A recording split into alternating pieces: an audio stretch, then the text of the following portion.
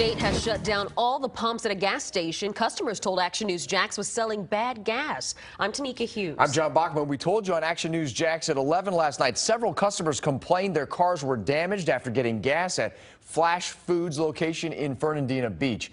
Hours later, the pumps at that station were covered up. Action News Jax Courtney Cole is live in Fernandina Beach. Courtney, the state told you its tests show that there was sediment in the tanks. And that's why the Department of Agriculture gave this location here a stop sale order. So I know traffic is pulling up, but you see this gas station, there are no cars there. And John, all day we've seen customers pull in and out only to be turned away. Alexander Eckhoff says he gets gas at this Flash Foods on Sadler and 8th every single day. When I pulled up, I didn't understand why there was tags all over the pump. I thought maybe they had ran out of gas or something. But when we told him we were here to follow up on allegations of tainted gas, he was furious. I asked them inside. They wouldn't really explain why. They just said they're working on it. Action News Jax told you last night when a Flash Foods customer told us it cost him hundreds of dollars to repair his car because of water in the gas tank.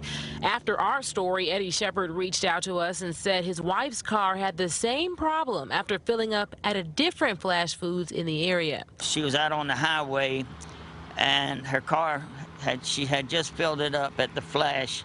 I think it's store number 179 at O'Neill in Nassauville.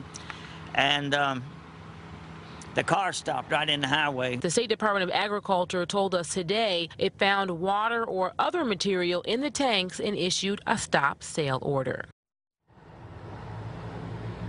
You can see right now that there are plastic bags over the gas nozzle there, as well as the red tag that we told you about that prohibits sale from happening at this location. The Department of Agriculture told me they took samples from all of the grades of gas. They sent it to Tampa for analysis, and in the last 30 minutes I learned that they should have those results back within a day or two. When we get those results, we'll share them with you both on air and on our Action News Jax app.